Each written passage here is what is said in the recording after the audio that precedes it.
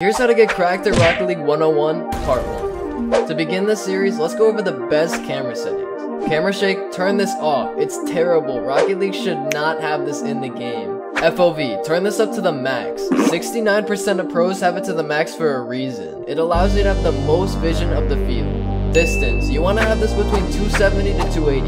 I personally have it on 270, but it's not that big of a difference. Height, you want to have this around 90 to 110. Any higher and you'll need 2 pairs of glasses to see your card. Any lower and I'm gonna be questioning why you put it so low. Camera angle, you want to have this around -3 to -5 for maximum crackness. Finally, the last 3 settings are purely up to you. They don't really change gameplay at all, but here are mine if you want the best.